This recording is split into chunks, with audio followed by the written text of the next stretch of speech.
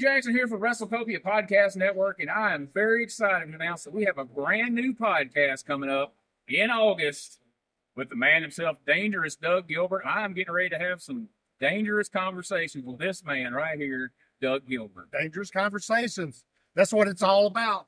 Hey, man. There are a lot of friends of mine that I've got some stories to tell about even from my childhood growing up till today here in Jonesboro, Arkansas. That's right. We're going to cover the entire Gilbert legacy. You've had questions. You've wanted to know things about Doug, about Eddie, about Tommy, about the Gilbert family in general. And if you tune in to Dangerous Conversations with Doug Gilbert, we're going to be telling him stories each and every week, and you never know who from Doug's past or present may be there with us. Join us. WrestleCopia Podcast Network, Dangerous Conversations with Dangerous Doug Gilbert. And there's going to be a lot of friends.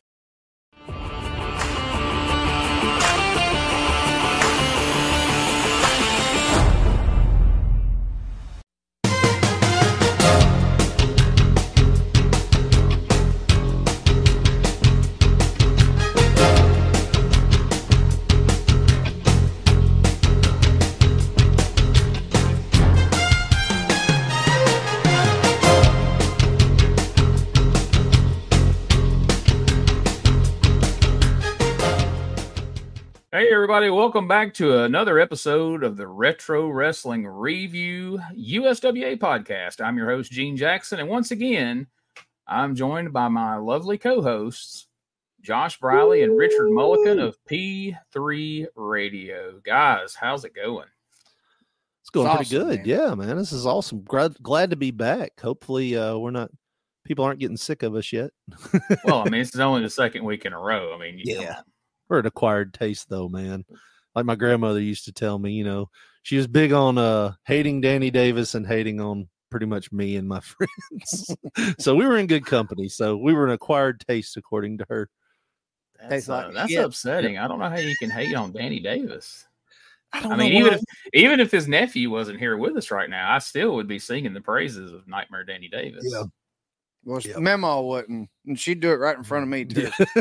She looked Josh right in the eye and be like, "Your uncle wasn't shit." You know that? I ain't seen him win one match. Mm-mm. I'm like, well, Miss Pearl, he has. He's got that one belt. He won that by forfeit.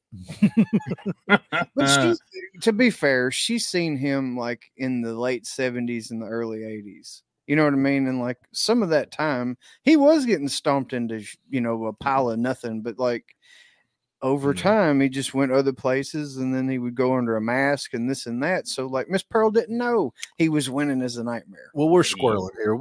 Long story short, we're doing good. Yeah, he got a hold of them Flintstone vitamins in the late 80s, and things turned around for him. So that was we're happy about that. So, all right, guys. So you're here. You're doing good. I'm here. I'm doing good.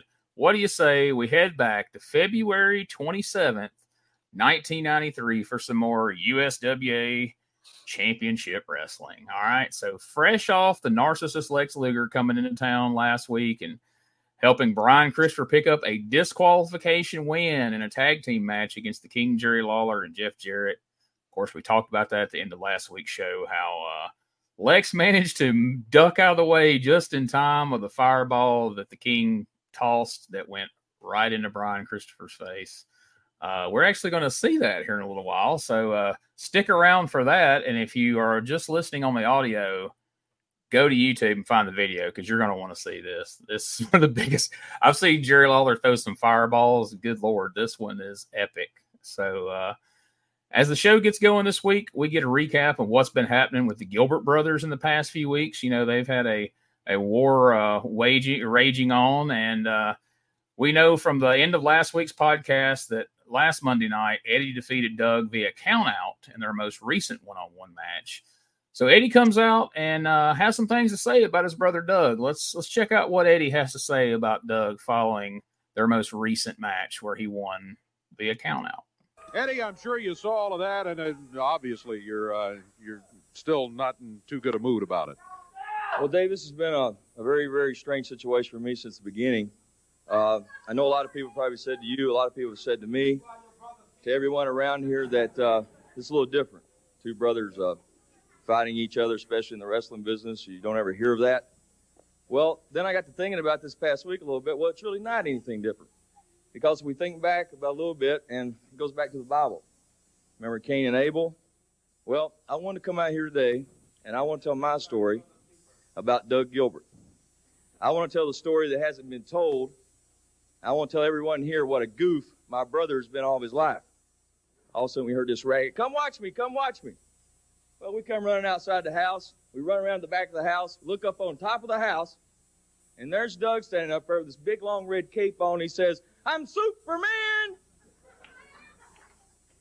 I said, Doug, don't. You can't fly. He said, yes, I can. And he jumped off, and Doug didn't fly.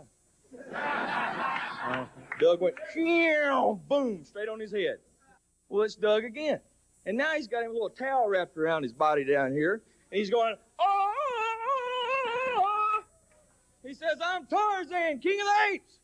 And he grabs this little, it wasn't even a vine. It was just, I don't even know what it was, hooked onto the tree. And he says, watch me swing. And he swung. But Doug didn't make it. Doug went, boom. Once again, right down on his head. So, let me try you. Let's have a wrestling match down here in the den on the carpet. And we would, and I'd wrestle around with him, and I'd say, come on, leave me alone. No, come on, I can beat you. I know I can. I said, no, leave me alone. And he'd keep on, Dave, that sooner or later I'd have to really bear down on him, and I'd have to beat him. Well, Doug, I hope you're listening back there. I hope my family's listening, and I want all these people here and everyone at home to listen. It's time to bear down again. The last few weeks, I've been in the ring with Doug. I've stood back just like I did those weeks whenever I didn't bear down on him. He's tried to get me to hit him. I haven't used my fist on him. And Dave, just like you and the rest of these people know, I am not in any popularity contest. I don't care whether people like me or don't like me. I don't care who I have to wrestle. But when it came to my brother, I didn't want to fight him. All right, guys, what do you think of that? I was telling Josh, and I hope this doesn't come off the wrong way because I don't want it to. During that whole interview, and, I was real young when this happened, and, some things you don't remember and stuff that, you don't remember certain cadences and everything.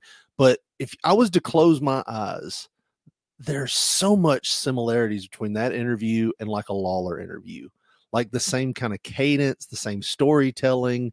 You can definitely see that there was some influences from Lawler there. It was definitely an interview that you would hear Lawler do, on Memphis TV. It was very calm, very, very precise about what he was going to do. But I was like, man, this sounds like it could be a Lawler promo. But I don't know, maybe I'm alone in that thinking, but just everything about it was just, if I closed my eyes and just kind of listened to it, I'd almost say that was Lawler, and it just goes to show, like how good Eddie was. He could do that same thing. Lawler made money off of that same speech pattern, the same thing. But I thought the interview was really good. It was, a very babyface interview that told a story. We didn't have to be in the living room. We could exactly know exactly what happened in the Gilbert household with him and his brother. Just from that story, we knew 20 years of history. And that's anybody with a sibling could relate to that. Yes. That's one thing about Eddie too, man. Like when he was a bad guy, a heel, like he was the worst of the worst. You absolutely hated him. Nothing was off the table.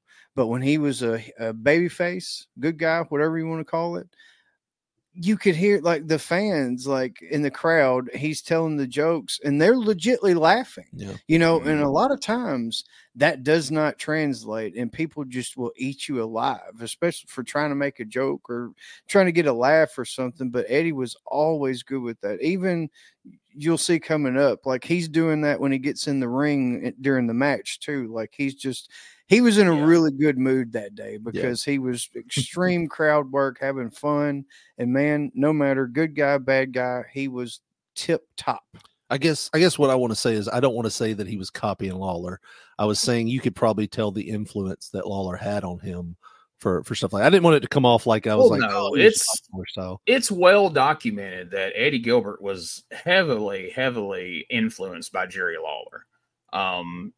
Outside of his father, Tommy Gilbert, it's been, Eddie has said it himself over the years that, he looked up to Jerry Lawler. He was a fan of Jerry Lawler and he patterned a lot of what he did after Jerry Lawler. In fact, I've heard Dutch Mantell say in interviews that Eddie, in his mind, patterned himself after two people, Jerry the King Lawler and Terry Funk. And he said, depending on what night it was, he could stand back here in the dressing room door and he could watch Eddie have a spot-on Jerry Lawler match or a spot-on Terry Funk match, depending on either what mood Eddie was in or, what the situation called for. So I don't think you're out of line making that comparison at all. And I don't think, Eddie Gilbert would argue that. I thought he did a really good job with this promo here because, like I said, anybody with a sibling, whether you're the younger or the older sibling, you could relate to this promo. But I thought it was well delivered. To Josh's point, when he told the stories, the crowd laughed and they went with him on the story. But then when he got to the serious part of the promo where he said, time to bear down, which I liked that phrasing of it, because, me as the older brother, my little brother was 9 years younger than me. And we like to watch wrestling and UFC and things like that. And he would want to wrestle around and he'd get out of hand. And, I know that exact phrase. All right, it's time to bear down. It's time to shut this shit down. And that's what you would do, It's funny. My wife was in the room when I was watching this for the podcast and she was listening and she knows I'm getting ready to start doing this podcast with Doug Gilbert. And she's like, so I have a question I'd like to submit to the podcast. Ask Doug if those are true stories. Did he really jump off the house and try to fly like Superman? And did he swing out of the tree? So I'll be submitting those questions from Rose Jackson for Doug for the Dangerous Conversations podcast. But yeah, man, I thought this was a good promo. I don't remember. That will be the perfect response if he does. Give him smarten him up to let him know that it was your wife that asked that offline, so he doesn't just go on into a tirade. That is the stupidest question. Listen, bitch. I don't want him to go like all Power Pro cheat promo on all ladies. So you may be right. I might need to let him know where that one came from. But as Eddie's wrapping up this promo, you start to hear some familiar music starting to play in the background as I'm Too Sexy by Right Said Fred starts playing. And bless your heart, folks, if you're younger and you weren't around in the 90s and don't remember that song. I'm sorry to cut you off, Gene, but do you think, though, because like they literally started playing the song probably 15 seconds before Eddie got done with the promo, do you think that was a way of them saying, hey, hurry this shit up? Oh, yeah. That's like getting the hook. Yeah. and you could kind of see it in Eddie's face, like because he was trying to he still had more point to get to, but you could see like right there at the end, you could see like, I've had enough of this shit. I'm just gonna get done with it, and you could see he was kind of like, what the hell? Yeah. I meant to point that out, but I'm glad you did because there definitely was an element of that. Like somebody in the back's like, all right, he's still going, just hit the music, and he did red shirt on his face like, oh, that's what we're doing. All right. Mm-hmm. Do you think somebody in the WMC area got a little nervous because they were getting to that point in the song where Right Said Fred says, oh, pussy, pussycat. Like, come on, Eddie, wrap it up. We've got 2 seconds before he's going to hit that line. They're shoving Brian through the curtain back there like, go. Get out there. Yeah. So as that music starts playing and Eddie wraps up the promo, here comes Burt Prentice leading out the Southern Heavyweight Champion Brian Christopher, whose face is bandaged up like the Phantom of the Opera due to this big fireball he caught last Monday night from the King. And I have to say, in theory, I'm more excited for this match on television than perhaps any match we've seen. I mean, we've talked about it here before. Like, we've had a lot of fun watching these shows. There's been a lot of great angles and some memorable stuff, but not in the way of matches. There haven't been a lot of great matches. Most of them have been squash matches, and the ones that weren't squash matches, there wasn't a lot to them. So when I realized, like, hey, we're getting Hot Stuff Eddie Gilbert against Brian Christopher in the opening match here today, I was pretty excited about it. How about you guys? Oh, man, I could not wait. And I don't recall ever seeing those guys, wrestle each other a lot. Maybe before this point, I don't remember it at all. I mean, I could have missed a show or something, but yeah, it was like, it's one of those, I've never seen this before. Yeah. This is going to be extremely exciting. Well, they announced at the beginning of the show, and I was thinking, okay, well, this is probably the main event.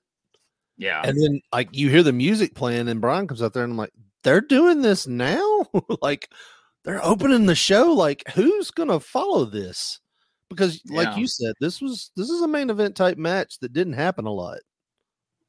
And then especially with these two in the roles they were in, I think down the line, you probably saw some heel Eddie Gilbert versus babyface Brian Christopher matches in, 94 and, like that. But to see heel Brian against babyface Eddie was definitely an added bonus in my mind. So let's hear some clips from the match, and we'll talk about it a little more on the other side. Just arriving, Brian Christopher. He's got Bert Prentice behind him. He's going to be in his corner. Brian wearing a bandage over his eye for confidence. Let me tell you that. He's going against a tough one here today. The veteran, hot stuff, Eddie Gilbert, a man who's wrestled all over the world.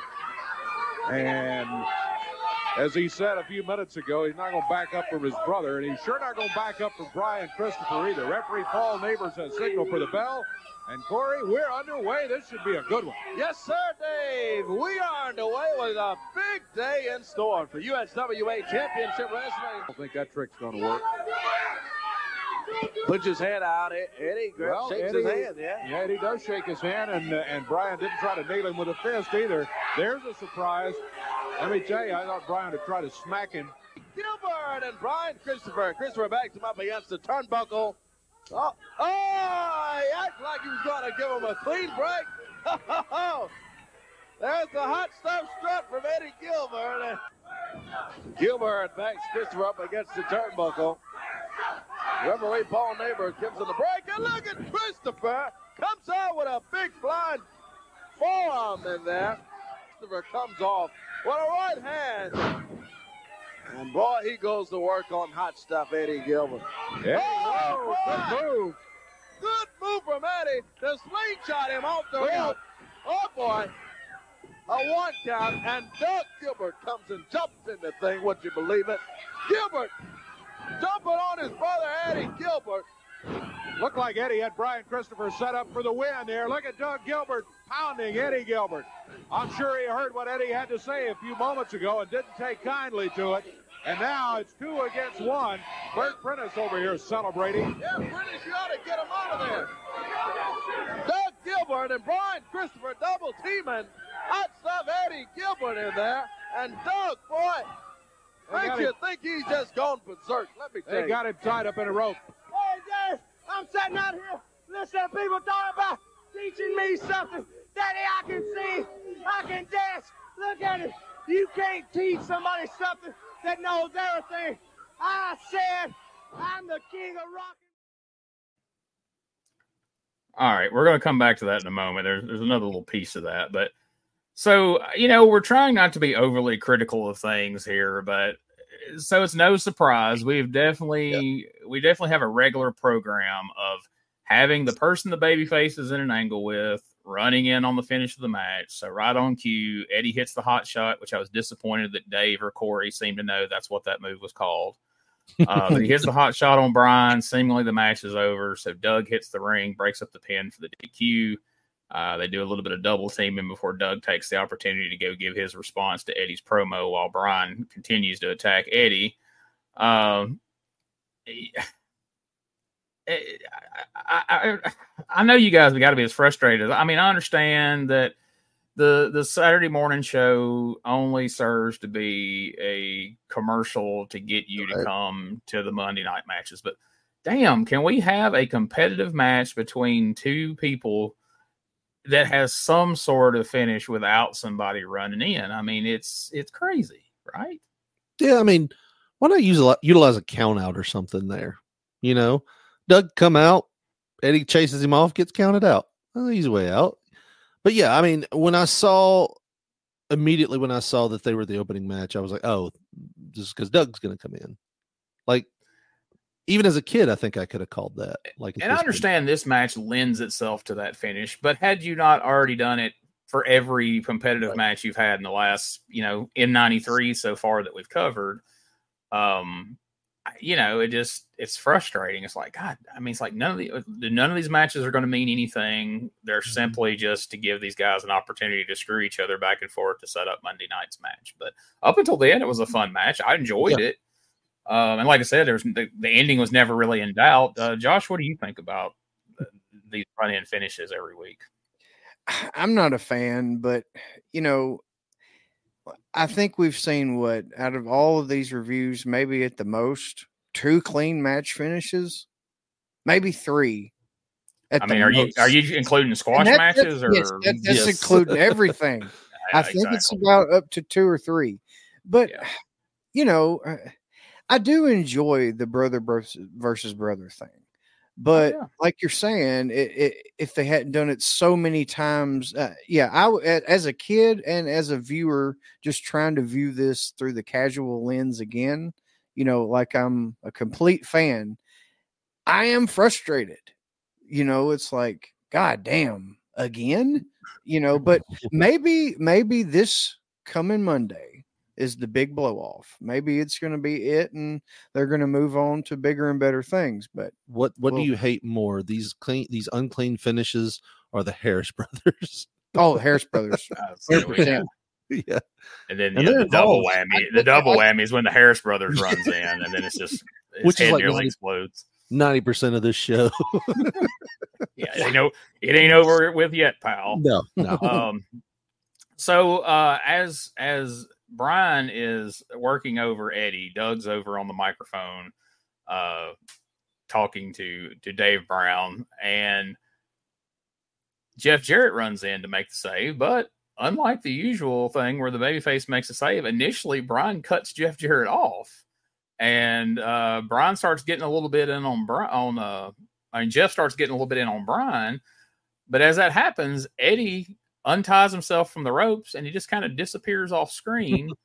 And we hear Doug talking, and then all of a sudden, this happens. Hey. Oh, Jeff, stick your nose into my business, and you'll get your brains beat out, too, punk. Look at him, it looks real good, don't it? They had him tied up over in the ropes over there at 2 against 1. He's about to kill Jeff Jarrett, Dave. Now look at this. He's about to... Hey, boy! Eddie Gilbert just tackled Doug over here. Got him on the floor. Boy, Eddie Gilbert came from nowhere, Dave. He got loose from the ropes, and all of a sudden I looked up, and here's Eddie Gilbert flying through the air at Doug Gilbert. Here's Eddie trying to get them separated. Jeff is over to help out. We'll get them apart. We'll be back with more from the USWA. You stay with us.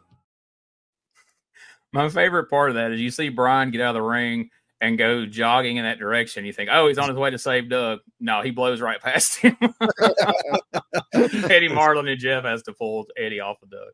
What about Doug?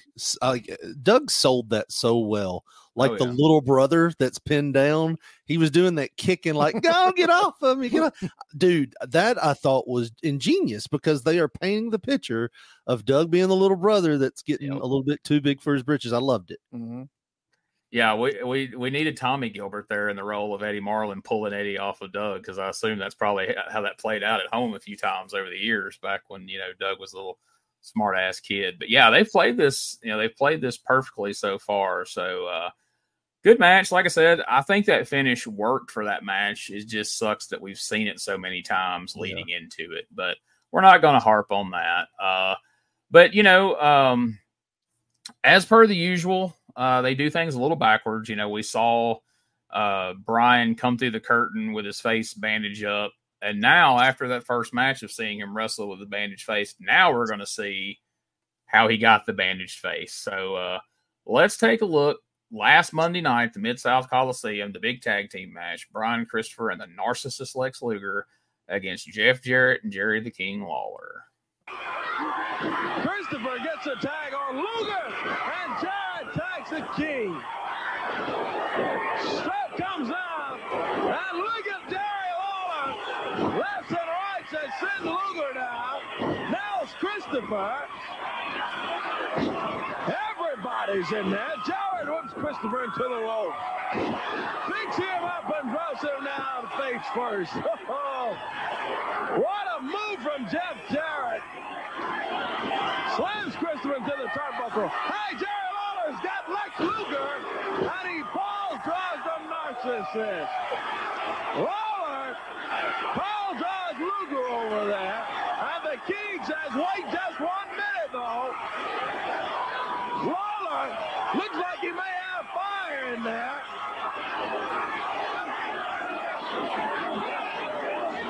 Trying to tell Luger, hey, oh boy, come on,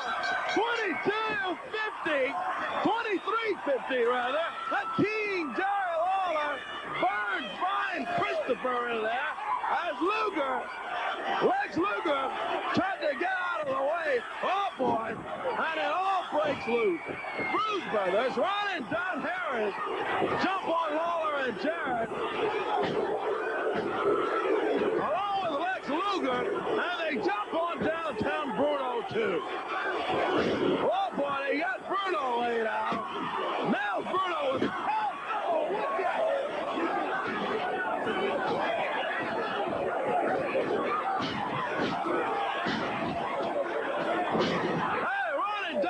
the Bruce Brothers with that chair nailing away on Downtown Bruno with it. Samples and all of them in here. Boy, we got to get this kind of stuff broken up.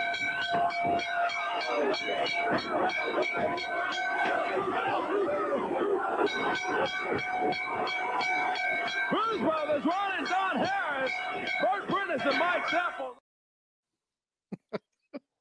Now there's a couple of things to talk about there, but first let's take a look at step by step the progression of this fireball right here. So there's where it starts. There's where he gulps both of them, it looks like, and then there it is. Jeez, surrounding Brian's face. Wow. But that's not the big thing that stood out to me. I want to see if you guys drew the same assumption I did. So before I follow up on that statement, just tell me what you guys both think coming out of that clip. So the one thing we were talking about during that clip was it felt like the Bruise Brothers were trying to snap Bruno's leg, and Lawler kept like grabbing trying to grab him and saying, "Stop! These blows are not going to be believable because you should be able to snap Bruno's leg with this chair, and he's got to walk Saturday morning. So you're not going to snap his leg. Stop doing it." Yeah, the first time I watched this clip, I thought, okay, so after watching the Harris brothers pinpoint Bruno's legs, I assumed that he would come crawling into the studio, dragging his legs behind him like Rick James after the Murphy brothers got a hold of him back in the day. But that's not how this played out, is it? Bruno's perfectly fine. So that felt weird because, I mean, not only did he beat his legs, but at one point he's taking the chair and just grinding it into his leg right above the knee. And I was like, well, this has got to be an angle to break Bruno's leg for some reason. Yeah. When we were watching that back, I just looked over at him and I said, that just hurts. Like, why the fuck are they doing that? You know, like, and as soon as they started, I turned it. Why are they just instinctively going after his little ass legs? Yeah. Usually, if you're in that position, it's like, work me over on the back or just something. But like, they just went to the front of the top of his legs. They weren't, you know. Do you think that they were supposed to look like they were trying to hurt his leg, and at the last minute, Lawler grabs the chair, kind of like when they put the chair around the ankle and they do the stomp, and in the last minute, right before they can do the stomp, somebody grabs the bad guy and beats him up and gets him out of there? Do you think they were trying to do that so they had an angle to bring in who they're going to bring in, and they just misheard? Maybe. I mean, because I remember thinking as I'm watching this, like over the years, I've only seen people hone in on a particular body part and work it over to that extent. If this was an angle to put him out of the territory, like, oh, he got his leg. Like, I remember at one point, I think one of the Moondogs or somebody years ago, they were like, oh, they broke his leg and he's not, the Moondogs are going to be gone for a while. And usually there was, either they were going to come out in a wheelchair or in a cast, or they were leaving the territory. But neither one of those things happened here. The only thing I can figure is Bruno is taking the same vitamins that makes Richard Lee's arm immune to all the chair shots and stomping that he's taken the last few weeks. Because, I've pointed out, there's weeks where they've stretched his arm out, and both Harris brothers, Mike Samples and Burt Prentice, have just stomped his arm into a fine powder. Not only did he not show up with his arm in a sling, he rolled out of the ring and cut a freaking promo afterwards. More than once. That's happened a couple of different times. So, I hate to say this, but stuff like this from the manager, and I love Downtown Bruno, but stuff like this from the managers make the Harris brothers look like a couple of giant pussies right before we bring in this person we're about to bring in. And speaking of that, let's hear from Bruno and Double J and the King and see exactly who they're bringing in this week to avenge Bruno's unbroken leg. Well, Jeff Jarrett and Downtown Bruno have joined me here just as we wrap up the highlights of that. What a great crowd we got today. They are fired up today. Dave, when I was watching that tape, the first thing I thought when it came to my mind, I thought of the song Great Balls of Fire. I want to say a few words to Ron and Don Harris. I don't know if you guys realize it or not, but you've bought yourself some big problems. I'm standing beside a big face right here, but and you are going to think that this man's face is this big that you're going to have to get in the ring with Monday night. Downtown Bruno got on the phone and called his big friend. That's right, the Giant Gonzalez. Now, when I say big, I am talking big.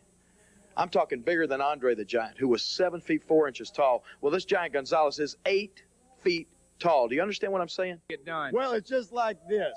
Like Jeff said, Brian Christopher has some friends in low places. But you see, Dave, I got some friends in high places. I mean, way up there high. Because the Giant Gonzalez has a hand bigger than my whole body. The man wears a size 24 boot. This man is over 8 foot tall, and he happens to be a real good friend of Downtown Bruno's. I promise you this, there won't be nothing left of Brian Christopher, and I'm planning on leaving that Coliseum and going back home to Walls, Mississippi, and telling everybody that they don't have to look at Brian Christopher anymore. And you know why? Because it's like Mama says. It bees that way sometimes.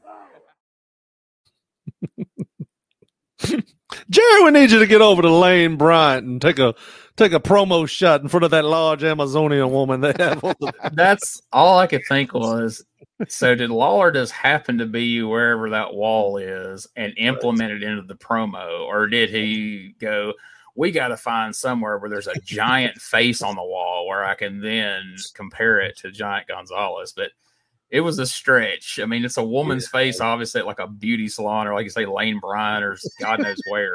You're going to think this man's face is as big as this woman's face on this wall beside me here. Like, very odd. But, so they've announced that the 8 foot tall Giant Gonzalez is going to be their partner, which it makes sense because, he's associated with Bruno, Harvey Whippleman, if you will, and the WWF. But now, for context, if we're watching this in real time in 1993, we only know Giant Gonzalez from being El Gigante in WCW, and I'm sure we're all hoping if we're USWA or WWF, let's hope they don't remember that.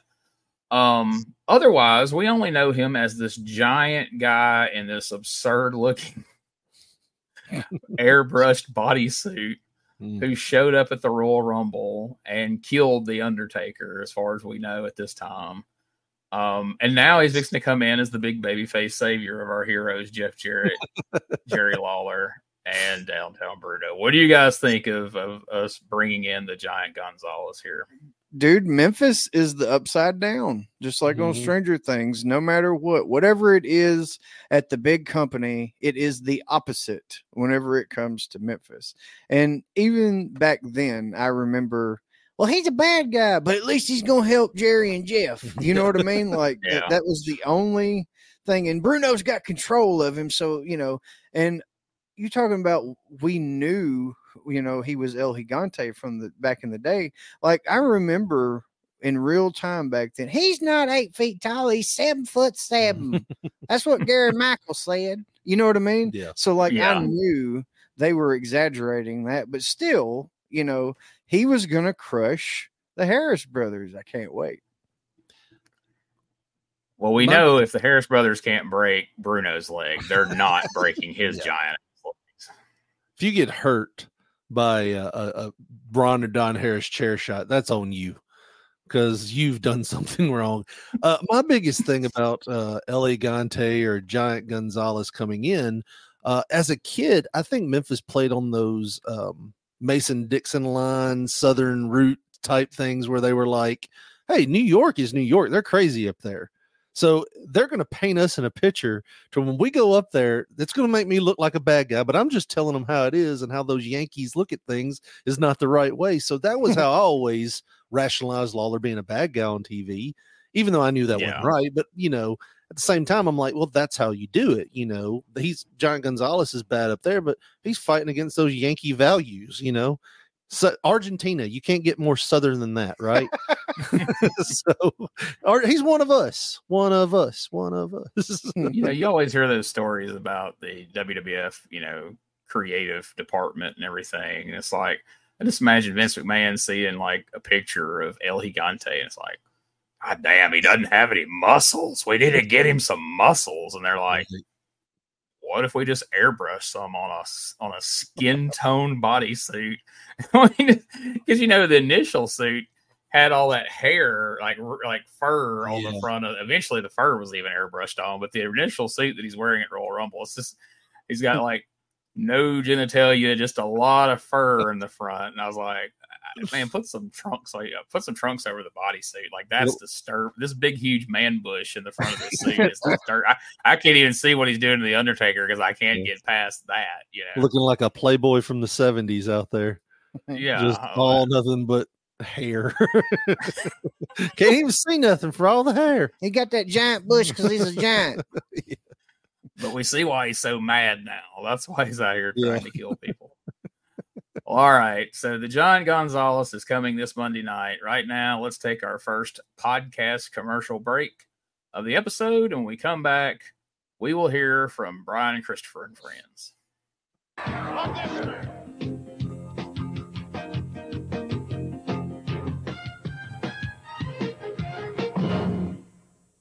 Hey guys, this is Wolfie D from PG-13. Check out my podcast, Live and in Color with Wolfie D, every Monday at noon. We're talking Memphis, we're talking ECW, WCW, WWF, everywhere that I've been. We even have some great guests, some Hall of Famers on the show with us. Every Monday at noon, Live and in Color with Wolfie D. Ladies and gentlemen, welcome to Give Me Back My Pro Wrestling, the podcast that's based on the old school, but can still help you find the good stuff from today. Jimmy Street and the Plastic Chic, Jared, are the undisputed tag team champions of the wrestling podcast world. From thought-provoking topics to superstar interviews to action figure expertise. This team does it all. And all they ask is, give me back my pro wrestling.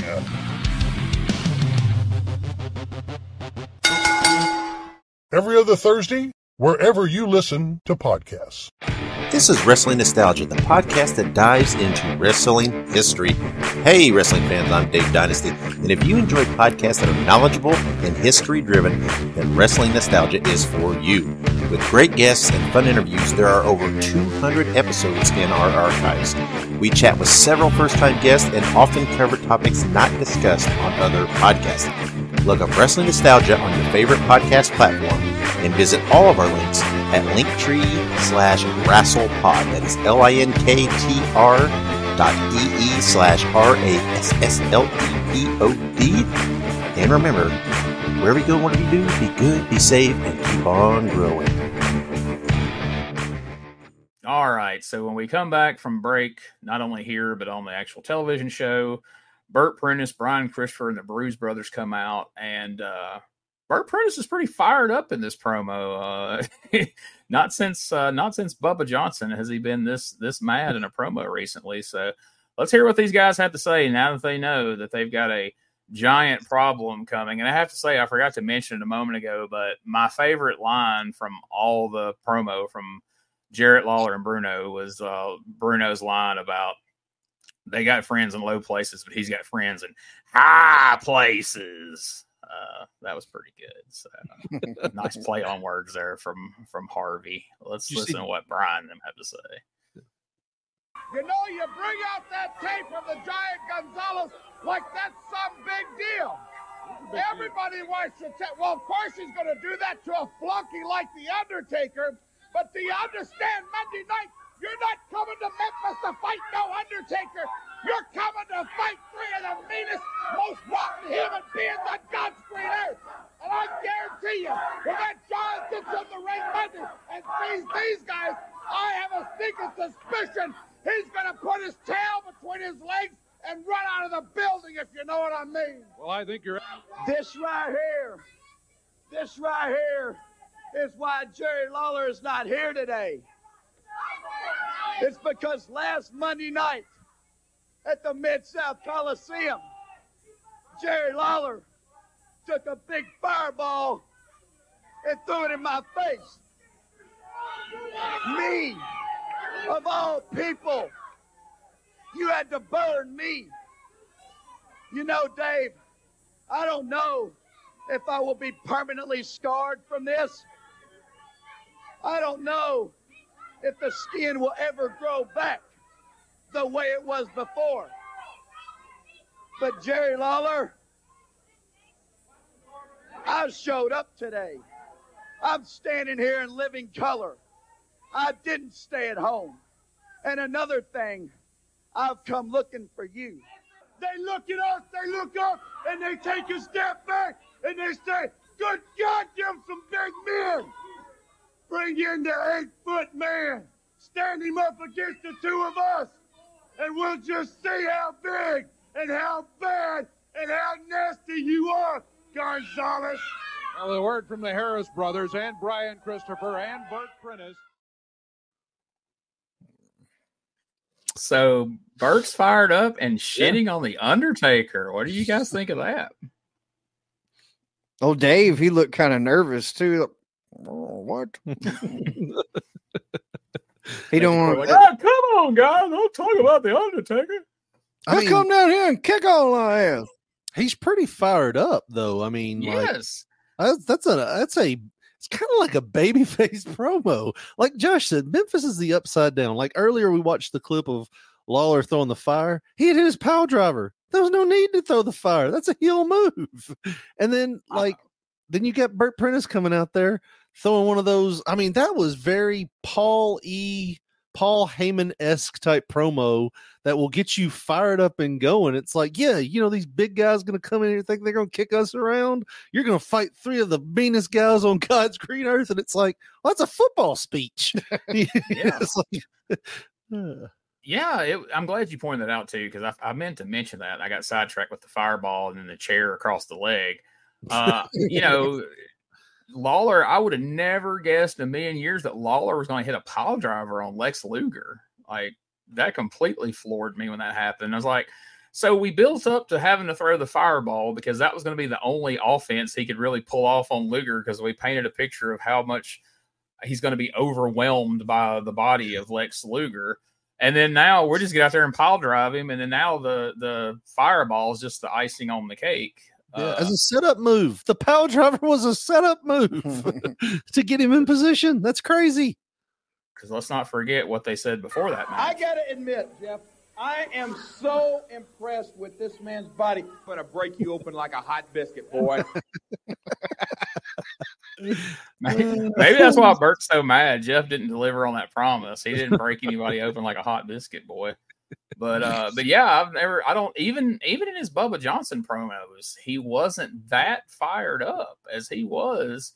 And the fact that he took a moment to dunk on The Undertaker just felt so, out of place. But am I wrong here?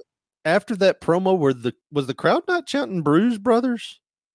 They were chanting something. I couldn't make it out. Bruise Brothers. It's like, did Bert just work them into you know what? They are underdogs in this. Well, And to that point as well, Bert came off like a baby face. And then Brian's like, look at this. I took fire to the face and I'm here, Jerry Lawler. This is why you ain't here. So basically he's calling Lawler a coward that he had to go shoot a promo next to a wall somewhere, undisclosed location in Memphis. But by God, he's here with his face burned off. The skin may never grow back, guys, even though he was able to put athletic tape directly on it. That seems painful.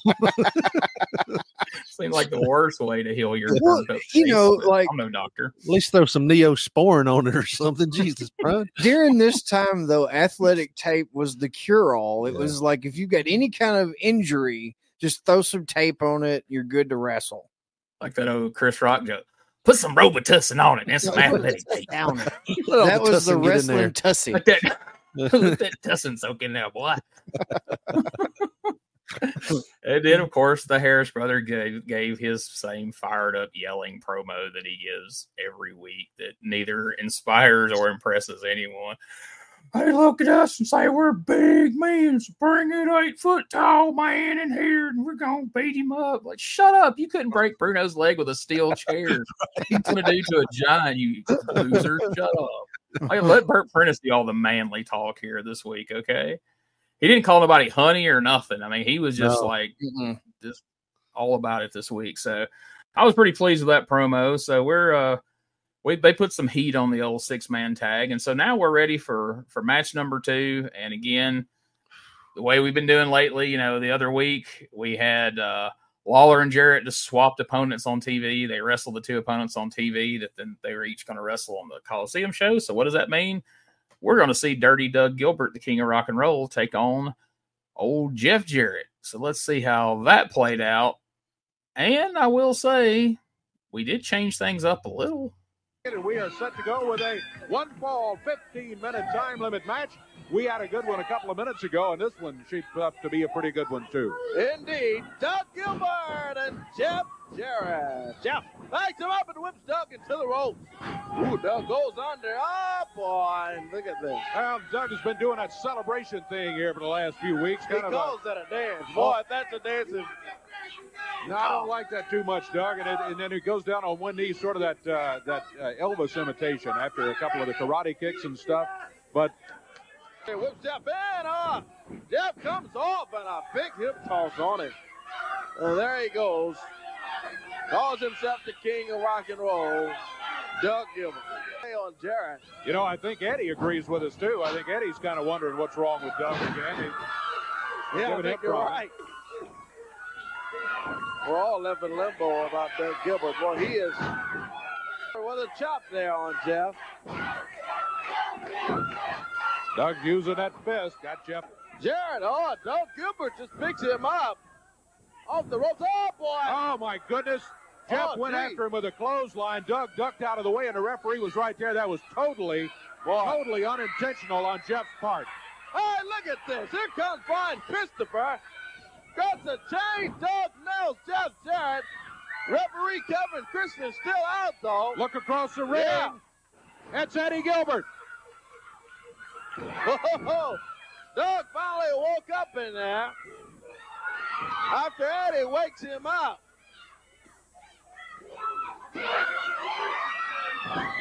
The Harris brothers have hit the ring, and Jeff Jarrett. Oh, boy. It's 2 against 1. Mike Samples has sent him in there as the Harris brothers are double teaming Jeff Jarrett.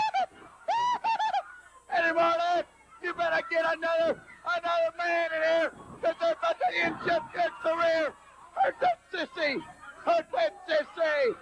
Hey, here comes some help. Bruno passes a metal chair to Jeff Jarrett.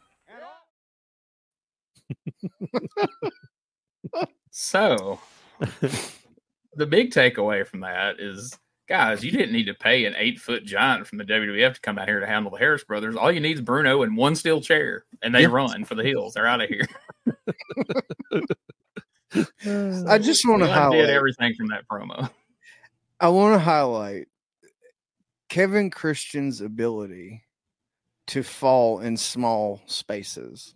Like, I've never seen anyone. I've seen one person. I've seen one person, other person, Josh. I think you're leaving that out of the story. So I'm pretty good at falling in small spaces too. Like I could be in a broom closet and somehow end up sideways. Mm-hmm. I got really drunk one night with Richard had to be my babysitter, and he turned to close the door, and I was in the gutter between the car, mind you, and I felt like a blob of clothes. It was just. You ever seen a one of those implosions of a building where it just falls straight down? Man lost all his bones and fell straight down into the alleyway. I don't know how he did it. You thought that was the damnedest shit you ever saw till you saw Kevin Christian get clotheslined. And that son of a bitch did a complete flip and landed on his. He could have done that in a broom closet. Like, and he just stayed folded. He stayed folded up for like 5 minutes. What I'm hearing is we need to book Josh versus Kevin Christian in a phone booth somewhere. I'm hearing you guys could have actually had a decent match in that bungee cord match that Mike Davis and them had in Global back in the day. That was the worst thing I've ever seen happen on a wrestling show. Oh my God, dude. Yeah. I could not get past that bump. That was the damnedest shit I'd ever seen. And he had so much movement in that little tiny space, because whenever Jeff comes for the clothesline, Kevin's at the most 2 feet off of the ropes. At the most. Yeah. And he had to do all that shit and get folded up. And then you get the Harris brothers coming in there. Well, notice the disdain in his voice when he just said the name, and he's like, "The Kevin." Then you get the Harris brothers. You get the Harris brothers, and it all went to shit. It did until then. Now the clip didn't show it, but I know about this because I rewound it at least 10 times when I was rewatching the show. One of the Harris brothers, I'm not sure who it was, but they threw a fit after the save came, after Eddie came and Bruno with the chair and all that. And they were out there they grab the desk chair at one point and just place it awkwardly into the ring. And then they set it back up and they go back to grab something else. And somehow one of the camera cords or the mic cords gets tangled around one of their feet and they almost bust their ass. And I mean, he trips and has to catch himself, and the crowd pops. And that was the biggest pop out of any of this shit since the Harris brothers showed up that they have gotten thus far. Was one of them almost busting his ass. And it made me so happy. We're gonna have to plug that into next week's show or something. But I swear to you, I at least rewound it 10 times and just laughed my ass off. I don't question that one bit. I do not doubt you at all when you say 10 times. Yeah. So the other takeaway from this match is at this point, holy, Doug is leaning into this King of Rock and Roll thing. Like, I can't wait. Like, the very first thing I want to ask Doug, and I'm working on getting him on this very podcast soon to talk about this feud with Eddie, is tell me about the King of Rock and Roll. Like, what's the concept here? Like, how did this come about? Because, he's feuding with Eddie, and Eddie doesn't have any, there's no context to the rock and roll thing. Like, Eddie's not Honky Tonk Man or anything. Like, I don't understand where it fits into this feud, and I see like Dave and them will just call him Dirty Doug Gilbert. But then when he starts doing those dances and stuff, they kind of have to, hey, call this out the King of Rock and Roll. I don't know what the fuck he's dancing like that for. But I'm just curious if that was supposed to be going somewhere and then we moved away from it. I know I've heard a story about Jerry Jarrett was trying to get him booked on some foreign tours to replace the Honky Tonk Man for the WWF on some foreign tours. So that would make sense for the gimmick, but I don't really know why he's getting it over on Memphis TV or trying to. But anyway, I look forward to asking him about that. But pretty good little match here, and at least we put a twist on. It wasn't just straight up, the Harris brothers or Brian, just ran in. The referee takes this awkward bump that, Josh has described perfectly here, that he, gets tapped with Jeff's arm in the clothesline, and he immediately turns a flip like Sid. Running clothesline, and so he's down. So Brian comes out, hands Doug the chain. Doug lays out Jeff, and then Eddie comes in. So at least we put a little bit of a twist on the interference finish. So I do respect that we tried to do something a little different. But I just find it funny that we're trying to build up the Harrises and Brian Christopher as a plausible threat for Lawler, Jarrett, and the Giant Gonzalez. but all it took was Bruno handing one chair off to Jarrett, and they run for the heels, and they're out there, tripping over themselves and making a laughing stock of themselves. The segment ends, but people are going to show up anyway, right? I think. Hopefully. So we're going to talk about that a little later on. So after the commercial break, Eddie Marlin brings out a belt and announces that they are starting a USWA middleweight division that will be wrestlers who weigh 199 pounds or less. But the big twist, guys, as if this was an M. Night Shyamalan movie, it will include lady wrestlers, as he put it.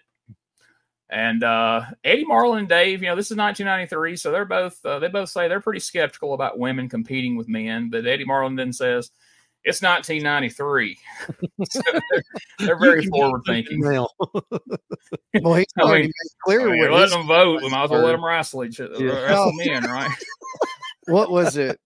4 weeks ago, 5 weeks ago? Eddie said, "I will not hit a woman, but I will yank her hair and I will spank her fanny." Yeah, that's right. So, it means something totally different in England, by the way. True. If Adrian Street was here, when he got to the back, he'd be like, "Yeah, you're gonna do what now?" Oh my, Linda, hide from Eddie Marlin. But Miss Texas comes out and announces she will be in the tournament because there's no competition in the women's division right now. She shits on Lauren Davenport and Leslie Ballinger and all the great women athletes that they have here in the USWA that apparently since Mike Miller has moved on, I figured kind of both without anything to do, literally. You figure both Lauren and what's the other one's name? Lauren Davenport and Leslie Ballinger. Yeah. Both of them would have went with Mike the way he was talking. Yeah. Oh yeah. I mean, because they're just there for one thing, and I think you guys know what it is. I'm not going to say it out loud, but it wasn't a wrestling match. No. So you don't really get a good look at it here. The following week, when the new champion wears it out, they zoom it in on it. But I'm curious, have we just took that global light heavyweight title that Uncle Danny made off with and repurposed it for this? Is that what's happening? Man, this is like the third time it's been repurposed, and it ain't the last either. That title would go on to be the very first Ohio Valley wrestling title because I used to play with it all the time. How many times did you and Richard swap that title back and forth in your yard at some point? I'll do it at least 2 or 3 until I lost the hair match. And he said that you can go, if you find our podcast, it's like back in 2018 when Uncle Danny came on our show. He said that he figured we were in there rummaging around his room, and because he would use my grandmother's house as like a base whenever he would come back and stuff. He would go somewhere else and come back. Yeah, and yeah, we would go in there and pilfer with this shit. We would, hey, these are vitamins and all this. We would get like his outfits, anything that we thought would be cool to wear at the time. Beat up wrestling buddies in the living room. Yep. And if we had like a tag team situation, I had that old WCW foam belt. And then we would have the global belt. I always got stuck with the foam belt. His ass was the foam belt champion. I was always the global. And I was a fat kid. I couldn't wear the foam belt. You got to be the foam belt Texas champion, Richard. Oh man, that belt don't mean shit that Brian just carries around for fun. And you got to be the master of terror. Oh man, but dude, why does this one have a zipper on the front? Talking about that particular show, whenever he came on, we specifically asked him, because I've never heard him kind of say what happened, but we specifically asked, what happened with Global and why did you leave and take the title? And he fucking acted like he couldn't remember or anything like that. So I still don't know. Still might get booked there, so you don't want to burn a bridge. They gifted me that for being such a great champion. Yeah, I'm sure that's what happened. It's like, Danny, nobody can beat you for this title, so just take this with you back to Memphis. And right. Eddie's gonna jack the North American title. We're gonna have no freaking belts down here. Yeah. All right, so to give us a little sampling of what we can expect in this tournament, where potentially there could be a woman versus a man. Now, in the first round, as we'll find out when Dave runs down the card in a little bit, it's going to be woman versus woman in the first round of this middleweight title tournament. But right here, we're going to see Miss Texas taking on the Shadow. So let's see how Miss Texas fares against a man in a wrestling match, as Eddie Marlin says. I entered the middleweight division because in the women division, you have Lauren Davenport and Leslie Ballinger. That's not competition. I'm a better athlete than they are. But I tell you what, I might not be able to beat all the guys, if any, but I'm going to give them a run for their money. Well, I don't have any doubt about this. Said, hey, we deserve a shot at winning the tournament, not a special ladies division and all of that. So put us in there, and you heard Eddie Marlin say it. He said, okay, that's the way it's going to be. And that's what we got now, Miss Texas. Oh, Shadow Wicks. Fingers right across the eyes of Miss Texas. This Shadow comes in out of parts unknown, choking Miss Texas over there. That'll be a break for Miss Texas. This Miss Texas up in there. Sets the Shadow up. Picks up the Shadow. Look at that. Would you? Wow. Miss Texas picks the Shadow up. Slams him down. Just with the knee, and boy, it's a harder day for the Shadow than he thought it'll be. Against Miss Texas. Boy, she's up on the top rope now. Shadow out, and a big splash from Miss Texas. She got it. 1, 2, 3. Miss Texas, your winner. Boy, she's some kind of tough, let me tell you. Superfly ain't got nothing on Miss Texas. Look at that. No knees involved. Crash. Yeah, foreshadow. I love how the fact they're like, yeah, women can do everything men can do, but the guy that's going to lose to Miss Texas is going to be head to clad, so you can't even see that it's a male under there. Well, sure, that could have been anybody. Yeah. I told Richard while we were watching this back, I mean, come on. Why did they not get like Tony Williams or somebody to be the Shadow for this particular match for TV? Yeah. Because that would have made the size scaling at least similar. And I'm not shitting on Tony Williams. I mean, for real, you know how tall he is. Yeah. He would have been perfect. Put him into that whole garb. You wouldn't know who it is. I mean, because it could be Bill Rush. You never know. But like somebody where it didn't look like she was beating somebody a foot taller than her. Yeah. You know, that would have made more sense for the old school minded people that were more than likely watching this. I mean, I thought it was great when I was watching it at the time, but I imagine there were people that, why they got a woman in there? You know what I mean? If you want to play a fun game, go back on the YouTube channel and watch this whole episode and watch Miss Texas's promo and keep an eye on Corey Macklin behind her as he's struggling. You see his eyes go down and then up and then down and then up. Oh, you'll see you looking. Don't look at her butt. Don't look. Oh, there it is. Over there. He's going up and down, up and down. He's trying his best not to look at her. I'm sure she called him out on that at some point, but it's always fun in these promos, folks. If you watch the whole shows, is to watch Corey in the background selling what they say, watching Dave mug to the camera sometimes selling what they say. It adds a whole new element to these. So if you haven't picked up on that yet, definitely watch their faces in these promos because it's a lot of fun, in my opinion, anyway. I will say, am I wrong in thinking, and now that, we're in this day and age where everybody's bigger, faster, stronger, 199 seems very light.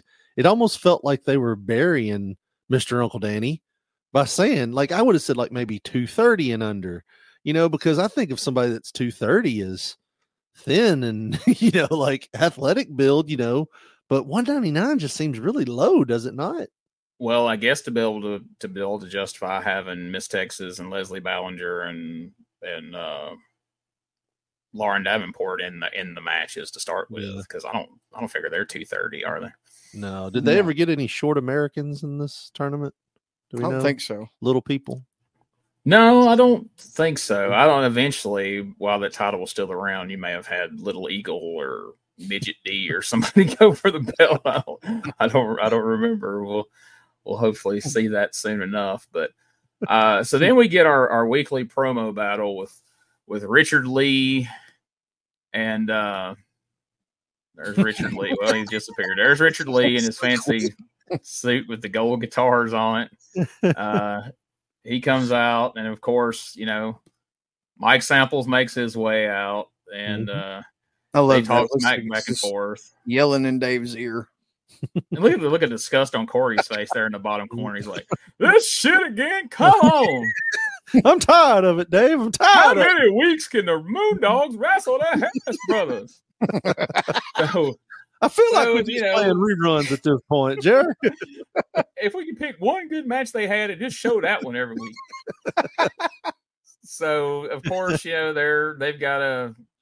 They get into it. It breaks down into somewhat of a fight, I guess you could call it. Because despite the fact that the Harris brothers have already been advertised to be in a 6-man tag that I'm assuming is going to be the main event, you think that gets you off the hook? You think you're not going to see the Harris brothers wrestle the Moondogs? I don't think so. You're going to see. Don't worry. USWA is putting on a show. You're going to see the Harris brothers wrestle the Moondogs. It's going to happen. So, yes, once again, they're going to wrestle. So we let Mike Samples and Richard Lee get into a fight down on the ground. He's straddling him like Eddie and Doug were just a little short while ago. So don't you worry. We're going to keep our consecutive weeks of every week having a Moondogs versus the Bruise Brothers match is going to be intact. So Do you think what happened was because they're twins, they accidentally, just by no fault of their own, double paid the Harris brothers? Like they came in and gave one 2 times the money, and the other one was like, "I didn't get anything, brother. You paid my brother twice." And they was like, "Oh well, shit. Well, we'll pay you again, but you're going to work twice next week." So in this segment, and I apologize for not having a clip of it. I know you guys are going to be bummed out, especially Josh. But believe it or not, once again, the Harris brothers and Mike Samples triple team Richard Lee. I guess the Moondogs have made their second trip to the gym now because they weren't here again wherever they were at. Luckily, we didn't make the absurd statement that, they're at the gym today. So the resident runners in, the resident babyface, this is to make the save. Jeff Jarrett, Eddie Gilbert had to run out here and save Richard Lee from a beat down from the Harris brothers. But don't worry, as we've learned in recent weeks, Richard Lee is completely immune to beatings from the Harris brothers and Mike Samples. He's perfectly fine. So not a problem at all.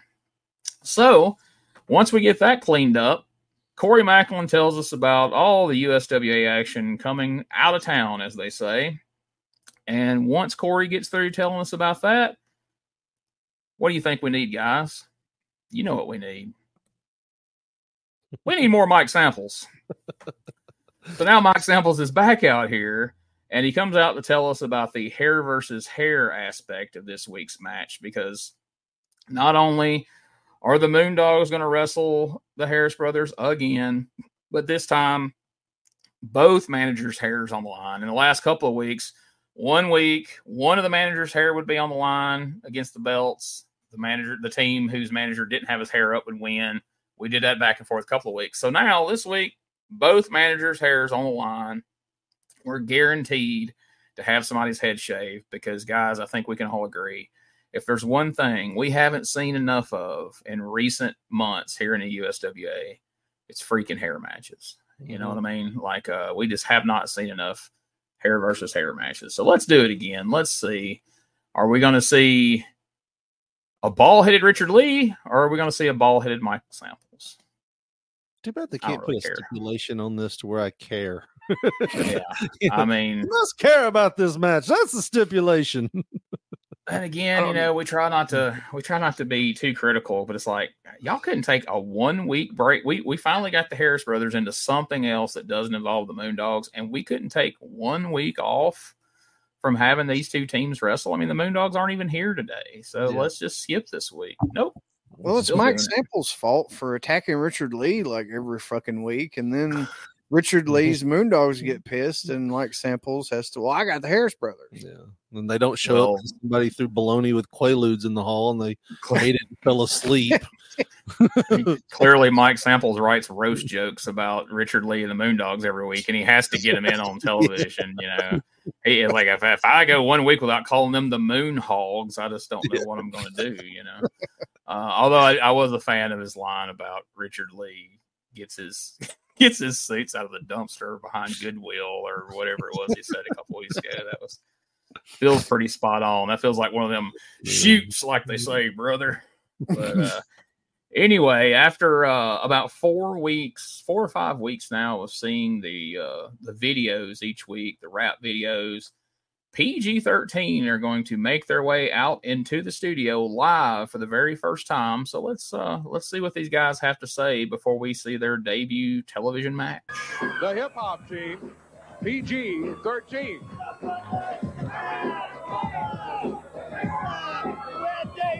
It's what y'all been looking for. It's PG-13 in the house, homies. Yo, what's up, Corey, bro? Give me some skin, my man. What's happening, brother?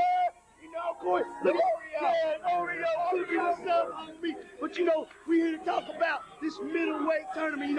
It's like we lightweight, we heavyweight, we in between weight, we middle. Matter of fact, we can't wait, bro. PG-13 is what's up in 1993. You tell them what's up with us, look, man. I'm just telling that after we get done with that middleweight, we're going straight to the tag team championship. PG-13 is in the house, bro. Yeah. Come on, Corey, show me got some rhythm, brother. Well, they're going. They're entered in the middleweight tournament as single wrestlers, and they say whichever one of them wins. Oh, Corey. We middleweight, heavyweight, man, we can't wait. Oh, Jamie Dundee. Corey looked less than amused by PG-13. What are you guys' thoughts on their first time on the mic out here? I love how they singled out Corey and just treated him. That's so different than they did Dave. They like shook up with Corey and everything. They walk out. They're like, "What's up, Dave? Corey, my man." They put the hat on him and all that shit. Oh, I love it. But I love that. You know what? And I sent you this message earlier this week, you and Josh. And it's baffling because for me, rap was starting to take off right here. And you'll hear the crowd later on. They kind of get behind, PG-13 with the hey ho type stuff and, all that stuff. And my thoughts were, has there ever been a musical gimmick in Memphis that was babyface? Like, because they're supposed to be the rap guys. It's like, who had the hard on? Was it Lawler that was just like, you know what? How you make somebody a heel? You make them a music fan. If they're a fan of music, they are heels because you got Jimmy Hart, Honky Tonk Man. Now you got the King of Rock and Roll, the Rock and Roll Phantom, PG-13. But then Rock and Roll Express. Yeah, that was like the only one. And they weren't like instrument, but they never. Yeah, I'd say they never claimed to be rock and rollers though. They just tied bandanas around their shiny britches. But I guess the only exception to that is when Lawler himself used to make those songs and videos in the 70s. But I think he was still a heel at that point, wasn't he? Right. I don't think he put out any songs once he was a babyface. Maybe Jimmy Valiant might have been the exception at some point, but no, you're right. I racked my brain after you sent that. Yeah, fun fact, folks, that we have a group text that we talk to each other throughout the week about notes about the show and different things. Nice. And I spent the rest of the day racking my brain like I can't give an example of any babyface music related wrestlers other than, like you say, Rock and Roll Express. But Rock and Roll Express waited until they got to the Carolinas before Ricky started trying to sing on stage, the old boogie woogie dance hall. Thank God Memphis was spared of that. and PG-13, when they stopped rapping, they were babies. Yeah. Then the Boogie Woogie Man, I guess, was Jimmy Valiant was kind of a rocking like type guy, and he was a heel. It makes you think, like, what happened to Lawler at like art school? Or did he ever run in with some musicians and he was like, nope, done with it. Not on my show. Some band nerds beat up the art nerds, and he's held a grudge ever since, it seems. Even in car rides with Lawler, it's just all he has is his thoughts in the wind. You ain't hearing a tune on that radio. It's like, no, that makes me a heel. When I'm a bad guy, I'll start listening to Power 92 or something, but till then, no. All right, so JC Ice and Sir Wolfie D, PG-13, are about to have their debut match in the studio, at least. They've been down at the Coliseum the last couple of weeks, but they're going to take on Bill Rush and TD Steele. Let's see how this goes for them. I expect those non-middleweights like The Bruce Brothers and the Moondogs. Yeah. Looking forward to that. Yeah, we'll see what happens. I haven't seen this group in action. You have, Corey, in the arenas, but boy. Let me tell you, they could be a good team, but the tactics they use and all of this stuff, boy, it makes you look at that. They're so cocky. Well, as soon as you ring the bell, that's what that kind of stuff. That's Wolfie D starting, right? Against TD Steele. TD Steele with a little warm-up exercise beforehand and tangles up with Wolfie D. Good move from Bill. Oh, boy. PG-13. They're in the USWA. Heard a lot about them, and they're here today on Championship Wrestling. And his wrist hung in the ropes, and Wolfie D then shoved him on down to the floor. Now, what is this? Look at this. Dundee comes Oh, on. my goodness. Oh, boy. JC Ice. A slingshot. G13. And Wolfie D picks up Bill Rush. He's got him over there. Dundee picks up that hubcap that they bring in the ring. He nailed Rush right in the back of the head with it, too. Boy, now see, that's the kind of stuff you talk about. Had Rush already been earlier, just want to humiliate Bill Rush. Nails him with a piece of that hubcap that they bring in the ring. And PG-13 gets the 1, 2, 3. But you saw how they did it. Let's take a break. We'll be back with USWA action still to come. So with their size and their gimmick and some of the high flying moves, I didn't put it in the clip there, but Wolfie does a moonsault off the top rope. Jamie does that dive to the floor. You're going to have a little bit of an uphill battle of them not coming off like baby faces. So I guess one way to combat that, use the hubcap to beat enhancement guys. So we're going for some heat here in their very first match. And one other note before I hand it off to you guys, I'm almost positive that Bill Rush bought those tights he's wearing from Uncle Danny, but maybe I'm wrong. No, I think you'd be right. Yeah, probably. Because he wore those in the late 80s and the very early 90s. But it's like he started going with other shit as the 90s kept on progressing. But, man, you're talking about connection with the crowd. Yeah. Right there at the end, you highlighted they did all the high-flying moves and stuff. But back during this time and even afterwards, usually heel wrestlers were encouraged, no matter what. Don't encourage the fans if they're starting to get on your side. You don't want that. That's not your job. And then they both kind of get out of the ring. And then you hear the crowd, hey, oh, and Wolfie does it one revolution. And then he's like, oh, shit. And then he stops, because he knew he'd probably get a dog cussing whenever he got to the back. But that their personas were so powerful that even with that heel shit in the early 90s, the fans could not help but love them. That's a really powerful thing. You know what I mean? And that was the one thing that I jotted down when I was watching this show is they missed the boat with making these guys.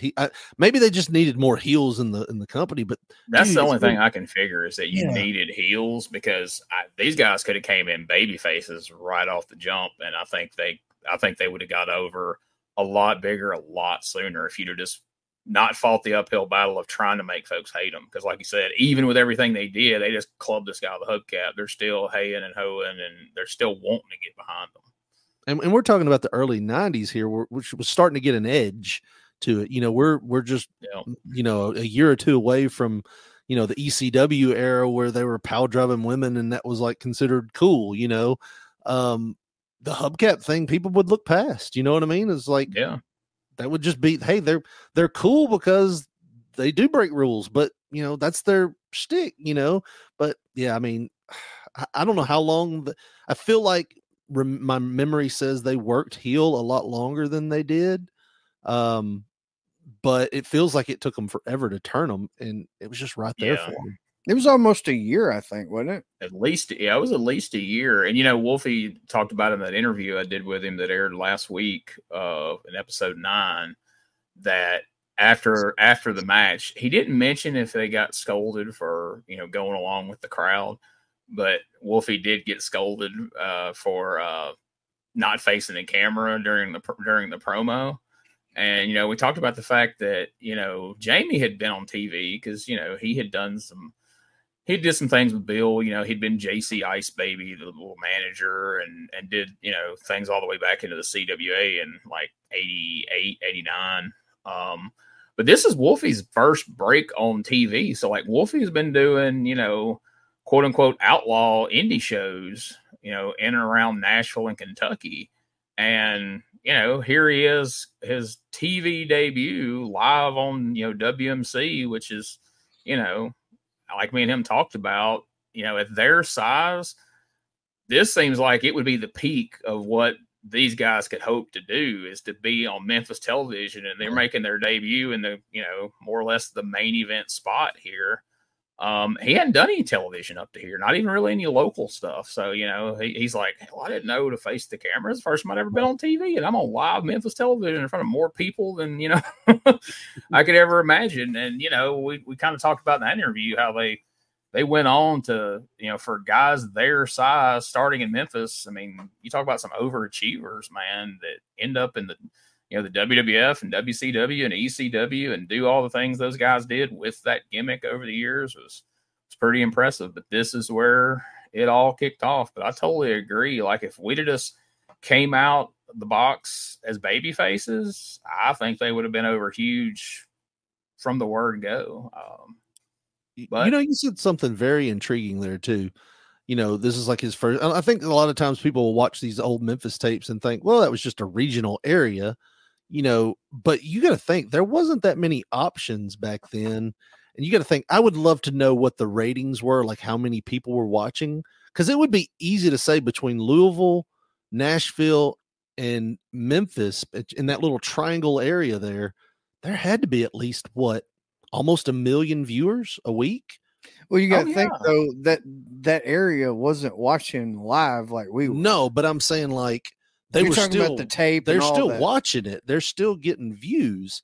So it's like it's easy to write it off because it's a studio show, and you're thinking, well, this is just a small studio. But yeah, like you said, like that kind of hit home with me. It's like there's like probably a couple million people watching because, I mean, it's on network TV. Oh yeah, it's documented that WMC had a big enough coverage area that there were well over 1 million people watching it live in Memphis every Saturday. Even in the waning years, like, even though we're not packing the Coliseum on every Monday night, people were still watching the TV show.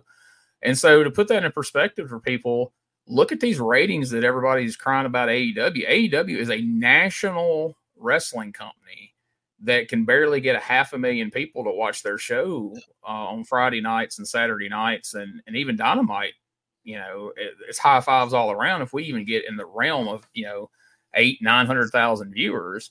And on a Saturday morning Memphis program and the studio doing these finishes that we're griping about, there's over 1 million people watching this. And then when you figure in the rest of the territory, like you're saying, Richard, where they went and saw it in Evansville, Nashville, all the different places, you're talking probably 3 million or more saw this before it was over with. So,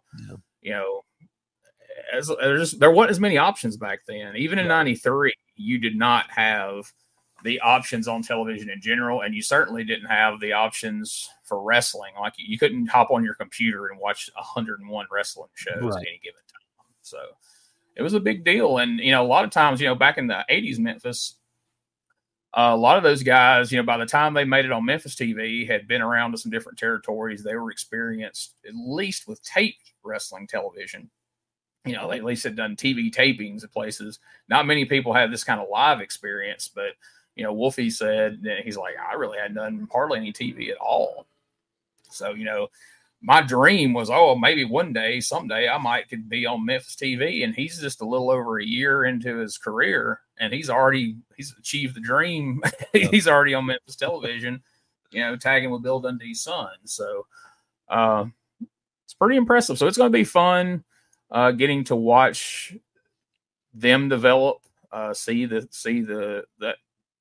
that gimmick start right here in the very beginning and watch it unfold through the rest of 93 and moving forward. So they're here, weeks of rap videos and everything. And so now they're here. So we'll watch and see what's next for them. And of course, what's next for them, or what's first for them maybe, is the middleweight tournament. But before we go there, let's take our second and final podcast commercial break, and then we're going to let Dave and Corey tell us what we got in store for Monday night at the Coliseum.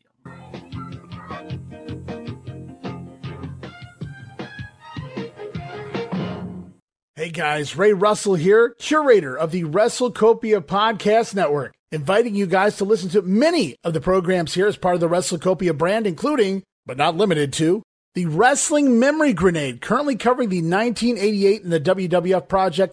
You can also listen to the Regional Wrestling Podcast, where we talk the territories, whether it's Jamie Ward with Georgia 81, Roman Gomez with the UWF in 1986, or Gene Jackson covering Memphis in 85. 3 projects going on right now over there at Regional Wrestling. You can also listen to the Wrestling Stoop with the legend himself, Bob Roop. Bob goes back in time each and every week, covering not just his career, but countless stories and interactions with hundreds of wrestling names spanning his 2 decades in the business. But that's not all. You can also check out the Puro Wrestling Academy with the professor of Puro Resu, Mr. Dan Ginnity. Dan and I go back in time and cover the history of Japanese professional wrestling in the English language. And you can listen to all of those shows and more, all part of the WrestleCopia Podcast Network, located over at WrestleCopia.com. That's WrestleCopia.com, and anywhere your podcast streaming needs are met, from Apple to Spotify, Pocket Cast, and beyond. And while you're at it, why not subscribe to our social media guys for all the latest goings on here at the WrestleCopia Podcast Network. Plus, I'm constantly adding old school video clips and pictures from throughout wrestling history. You can follow us over on X, formerly Twitter, at Wrestling Grenade. That's at RASSLIN Grenade. Also, follow and like me, Facebook.com/Wrestling Grenade. And why not subscribe to YouTube.com/Wrestling Grenade. So if you're looking to support that next up and coming podcast brand, please consider making it WrestleCopia. I don't know why they would have chosen to replay those Richard Lee punches to lead us into break, but they did. So I thought I would share them as well, since we didn't see the actual clip. I thought that would tell you everything you need to know about that segment and why we didn't necessarily show it. Ground and pound, brother. Richard knows about that. That's an MMA reference, not anything, not anything else. If that sounded, you hit both nails on the head there. All right, so let's hear what this has all been building to. Let's hear what the card's going to be for the Mid-South Coliseum this Monday night. Opening first round match of the night, we're going to have Danny Davis going against Wolfie D. And by the way, I'm not sure which order the first round matches will go in, but let me tell you what all 4 of the first round matches are. Danny Davis against Wolfie D. Master of Terror will be going against Chris Michaels. Aaron Hatchett goes against Jamie Dundee. And Ms. Texas will go against Leslie Bellinger. Now, that's a woman against a woman, but as Eddie Marlin pointed out, in the semifinal match, that means that one of the women is going to be going against a male wrestler. And that'll be the first time for that in tournament action. Semifinal match number 1 and number 2, followed by the finals of the middleweight tournament. Then the winner of the 2 semifinals go to the finals. You got this grudge match coming up. And, boy, this one, especially after what's going on today, Eddie Gilbert and Doug Gilbert, it just seems that they're not able to get it settled. And when this thing first started, I got to tell you, Doug Gilbert came out here and he was saying Eddie's always late and he doesn't show up and all that sort of thing. Kind of believed him. I believed him. I was right there with Doug, and I said, well, maybe you're right, Doug. Eddie's just irresponsible. And then come to find out, when Eddie comes in and tells his side of the story, the reason he was late because Doug didn't pick him up. He left and all of that sort of thing. And Eddie says Doug is just jealous of the entire situation. And every now and then when they were kids, Eddie said Doug would just keep picking at him until finally he had to bear down and put him back in his place. And he says that's what he's going to have to do come Monday night. Eddie says I got to bear down and take care of Doug, get him thinking straight again, and that'll last for at least a little while. Brother against brother, Eddie Gilbert against Doug Gilbert in the grudge match Monday night. Southern title will be on the line then. Jeff Jarrett, he has wanted this return match. He had to wait forever to get a match with Brian Christopher for the title, and then won it. Wasn't able to keep it long because of some interference from outside the ring and what have you, but he gets another chance this time. Jeff Jarrett will be going against the Southern title holder, Brian Christopher. Christopher, of course, with Bert Prentice over in his corner. The hair match. Hair against hair, no time limit, no disqualification, no stopping the match. Folks from the Perfect Cut are going to be there, clippers in hand, ready to shave somebody's head, either Richard Lee's or Mike Samples. Moondogs with Richard Lee going against Ron and Don Harris, the Bruise Brothers, with Mike Samples in their corner. Samples says, I'm not worried. These guys are big. These guys are tough. I don't know if he's paying attention or not, but the Moondogs won last time around, and if they win Monday night, then Mr. Samples is going to find himself with a haircut. That's not all. Main event of the night. This one should be something else. This one, Yeah, Brian Christopher and the Bruise Brothers with Mike Samples, 6-man match.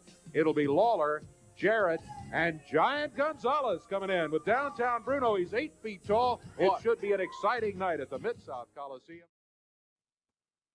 The night of 24 stars. We didn't bother to count the stars this week, unfortunately. Pretty bummed out the Rock and Roll Phantom isn't going to be there, but so no performance from him and Bert. So that's probably going to bring down the house this week. So it's that time, guys. Let's answer those all important questions about the show that we have you answer each and every week. So first and foremost, what was your least favorite part of today's show? I'll be honest right now, not a big fan of this middleweight division. Call me old fashioned, but and I hope I don't get any emails over this. I'm not a big fan of men wrestling women. I'm just not. I mean, to me, and like I said, no emails. A full grown man should always be able to take care of business with a woman in an athletic event. That's I was going to say, I take care of business. You mean? Yeah. Well, you know what I mean. You know, come on, think about it. Richard at. No, I'm just kidding. But I mean, that's the thing. I mean, that's the whole debate right now with, you know, athletes in sports and women's divisions, right? Is, you know, the competitiveness, and you got testosterone, bone structure, density. It's hard for a woman to compete on that level. And you know, part of me wants to say, what is Memphis doing? Because this seems like totally something they would have been against, you know, from the get-go. And if you listen to Cornette's podcast, he talks about how ridiculous it is that women are in there competing with men. You know, it would be different if it was guys like the size of Bruno, or like you said earlier, Tony Williams. But you know, we're talking about Mr. Uncle Danny, Wolfie D, JC Ice. You know, it just doesn't feel right. You know what I mean? But that's just me. I could be alone in that feature. So you're probably wondering what the worst part for me was. Not really, but let's say it anyway. I've got to work it in. It's just, and it is the worst part for me personally. Not one, not two, 3 Harris brother appearances. It's a Harris heavy show. And like I said, each time I see those guys, it's like I don't know, man. It goes back inside him a little bit. Oh, it's definitely turtle heading. Yeah, Bruise Brothers trifecta this week. It's just god awful. They're fucking rotten, man. They're rotten. Wow. The Punch Kick Express, the goddamn Bruiser. It's like Bruiser Brody, and I don't want to say all that. Either way, I loved it. I love in the early weeks, like these were just subtle. Like I just didn't really care for the Harris Brothers segment, and now we're episode 10. You're like, them pieces of shit are terrible. They're like, it's like somebody dug up Bruiser Brody's corpse and he's trying to wrestle, except his would be better. Like, oh my god, come out there with that frizzy hair. They need to get some Pantene Pro V. God. Jesus Christ. They don't even have fur on their boots, man. Yeah. They ain't never heard of Vidal Sassoon. I love how you painted yourself in a corner too. You're like, they're like Bruiser Brody. So you got the bruise in there, and then you got to Brothers, and you're like, ooh, I can't. Well, I was gonna say it's like Bruiser Brody and Kim Jong-un jerked off in a cup, and there you have the Harris twins, because I hate Kim Jong-un about the same, but like America, yeah. Dude. My God, they are so fucking horrible, and they did it 3 times. I wanted to not watch the show after the second one, and then I just like, you got to power through. You're a trooper. Either way, I hate those guys. So just to recap, to give a short version of what these guys just said, basically Richard said women have a place at a wrestling show. It's in the concession stand. Somebody's got to serve the popcorn and cook the hot dogs. Those little hands can get in and the Josh machine. has compared the Harris brothers to Kim Jong-un. That's a political figure. If you're just a wrestling fan that don't keep up with politics, you can Google that. Don't know the exact spelling. My reply to, we've all talked about the Harris brothers ad nauseum. We won't go down that path again. But to reply to Richards, the middleweight tournament, it exists for two reasons in my mind. This is just Gene Jackson's speculation. I'm not stating this as fact, because a lot of people on these nostalgia wrestling shows, I get annoyed listening to them because they just state things that's their opinion as facts, and they're not always. So this is my opinion. That's my little disclaimer in the beginning. This tournament's happening for two reasons. One, we had that belt laying around. Let's do something with it. We got these small guys on the card. We got these two new PG-13 guys on the card. Let's get a belt to pass around amongst Danny Davis and the PG-13. But more importantly than that, the reason the women's aspect of it's in there, we want to use Miss Texas, and we don't want to spend money on talented women who could have competitive matches with Miss Texas. So let's find an excuse to put her in the ring with men. How many times can we watch Miss Texas beat up Leslie Bellinger or, Lauren Davenport or what was it last week? Candy Kane, whoever the hell that was. So screw it. Let's just let her wrestle the guys. We've got these small guys that she probably could really beat up in real life anyway. Let's just let her do it. And we'll do it under the guise of she's competing for this belt. Maybe I'm wrong, but that's my take. So, question number 2. What was your most favorite part of the show? I loved everything about the Eddie Gilbert promo and the thought of him and Brian. Like I said, it was great working up to it. I wish we would get that clean finish, but I understand why they didn't do that. Yeah. But yeah, that was probably my, sadly, it was the start of the show. But yeah, it was probably my favorite part of the show. So mine, it's a two-parter. Number 1, the fireball spot. Like, seriously, it was like Michael Bay or somebody directed that shit. And Luger was about, I don't know, it had to have been at least an inch. And that's the max of being like a completely different character moving forward. Like, he could have been a heel if he would have got that fireball would have hit him and really scarred him up or whatever. So the timing on that, it shows you why Luger's there, man. He's an absolute pro. The very last fucking second, seamless. It looked fucking great.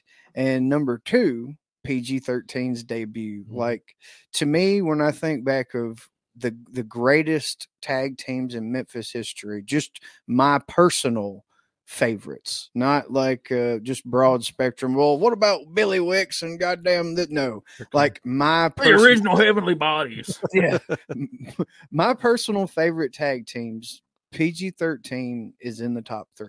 Like, I absolutely love the gimmick. They were another set of dudes. Like, it didn't matter, heel, babyface. They were excellent at both. And that is a true great wrestler. True great wrestlers that can do that either or. And your third favorite moment was when the Harris brothers left. No, when they almost busted the one of them. I was waiting. I was like, an honorable mention when one almost ate shit. But I described that in length before already. Right. So that's and we knew you liked it, so you didn't really have to. Yeah, I get it, but we'd be remiss if we didn't at least acknowledge one more time that they almost wiped out and you enjoyed it. All right, so yeah, I can co-sign both of those things. I agree with that. And of course, the final question is always, if we were still in 1993, would today's television have inspired you to go buy a ticket for Monday night's card? If I was given a ticket, I would go. No, the question is, would you buy a ticket? I don't think I would buy a ticket for this one. I mean, the only thing that's going to spark my interest, to be honest, other than what we've seen already, we just saw a tournament last week involving some of these guys. PG-13 wasn't in it, but we just saw a tournament like a couple weeks ago. So I'm not good on tournaments. The only Moondogs, Harris Brothers, we've seen that. the only thing that I'm kind of intrigued about going to see would be Eddie and Doug and Giant Gonzalez, just because, hey, this is a very large guy. He's here. He was a WCW guy like Luger. Let's go see him. Let's go see what he looks like. But I don't think I'm buying a ticket for this one. And Jeff's wrestling Brian, and nobody's hair's even on the line. Right. Josh? Yes, I definitely would buy a ticket because whenever WCW had Giant Gonzalez, I never got to go and see him live. So, like, that's an attraction, man. Like, he's taller than Andre. You know, I would want to see that no matter who he was facing. And I'm intrigued by the tournament, man, because, like, one of the best memories I have is Miss Texas beating the absolute shit out of Randy Hales on a show. And, like, dude, a lot of times, man, like, she was one of the highlights of the show. So I want to go and just see how she would fare against the real wrestlers. You know what I mean? Yeah, because there was a lot of those kind of novelty matches where she wrestled Bruno and she wrestled Brandon Baxter and Scott Bowden and Randy Hales and all these different people. But here she's going to be competing against some real wrestlers, if you will. So March 1st, 1993 at the Mid-South Coliseum in Memphis. And this to me is the most interesting detail because we do have an attendance figure this week, guys. And this is the largest attendance we have had at the Coliseum in quite some time. Over 3,000 fans packed the Coliseum to see this card. Wow. So that's the most we've had here. I think Mr. Perfect got us almost 2,000 fans. And since then, we've been rocking right at 1,000 the weeks that we've had attendance figures. And the weeks that we didn't, I assume it had to be less based on who was there. All right, so opening match, big shocker here. I think we all could have called this one. Miss Texas defeated Leslie Ballinger to eliminate her from the middleweight tournament. In the second match, JC Ice, Jamie Dundee defeated Hurricane Hatchet. In the third match, the Master of Terror, Ken Wayne defeated Chris Michaels. In the fourth match, Uncle Nightmare Danny Davis defeated Sir Wolfie D. In the fifth match, JC Ice, Jamie Dundee defeated Miss Texas. In the sixth match, Nightmare Danny Davis defeated Master of Terror, Nightmare Ken Wayne. So, fun little battle of the nightmares. If we hadn't seen that a few times this year so far. And then in the finals, in the championship finals to crown the first ever USWA middleweight champion, the finals is Danny Davis versus JC Ice. Do you guys care to take a guess at who won the championship? No, it's Uncle Danny all the way. I was going to say, Danny, he owned the belt. He came with the belt. Your first ever USWA middleweight champion, JC Ice, Jamie Dundee defeated. Oh, my Danny grandmother's Davis. right again. Yeah, you got to listen to your. Let them be a lesson, Richard. Listen to your grandmother. He's lucky he didn't get his ass beat by that woman. Old Jobber Davis ain't beating JC Ice, son. And another surprising ending, or perhaps not, I don't know.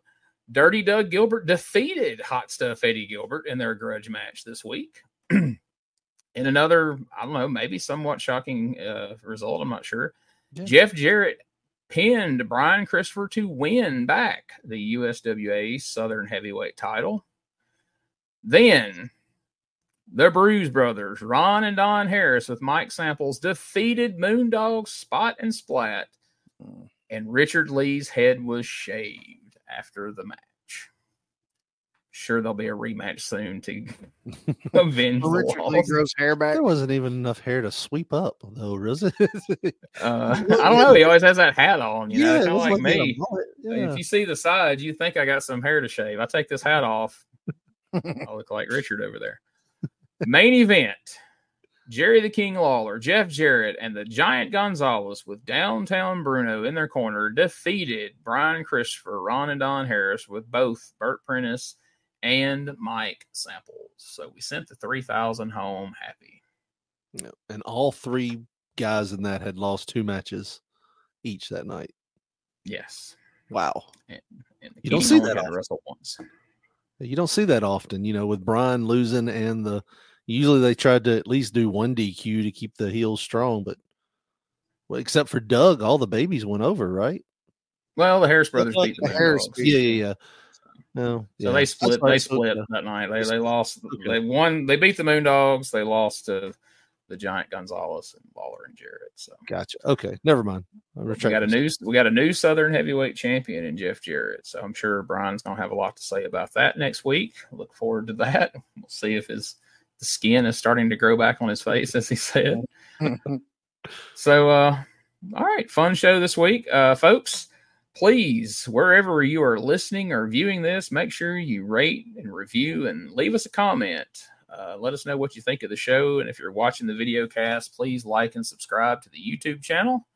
And for all things related to the podcast, we're talking Facebook, Instagram, Twitter, X, whatever you want to call it. Everything can be found at USWApodcast.com, as well as our store where you can purchase t-shirts. We sold some shirts this week, guys. We sold some Moondog shirts. We sold some USWA podcast stickers and some things like that. So Mike Miller.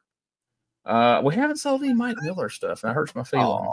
We did sell a couple of those buttons at the Fan Fest in Jonesboro because Rosie was wearing a button. She's like, "Who the hell is this guy?" I was like, "That's mean Mike Miller. You better recognize." So she's like, "All right, fine." She put it on, and we sold a couple. So that was cool. If you have any questions, comments, requests related to the show, you can email us at uswapodcast@outlook.com. If you'd like to do an ad swap with us or something like that, just let me know. We'll see what we can do about that. And make sure you follow WrestleCopia.com and all the great podcasts that Ray Russell has over there, including his Patreon, where just $5 a month will get you a ton of amazing content. And of course, get ready for Dangerous Conversations with Doug Gilbert, my weekly podcast with Doug Gilbert that's starting up real soon, and for everything related to it and Doug's social medias and his t-shirt store, all that good stuff. You can check that out at DougGilbertPodcast.com. And if you want to hear more from my co-hosts, some wild and crazy rants and discussions and all sorts of fun stuff, go wherever you listen to the podcast and put in P3 Radio, just as you see it there on your screen. If you're watching, if you're listening, it's the letter P, the number 3, and the word radio. These guys have had a podcast going for years now. I applaud their consistency and their dedication to the craft of podcasting. It's always fun. It's always entertaining.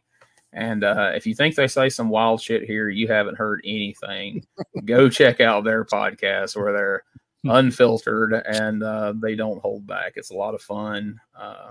They've had guests. They talk about just everything. It's not just wrestling. It's a little bit of everything. So make sure you check that out. Guys, anything else before we sign off?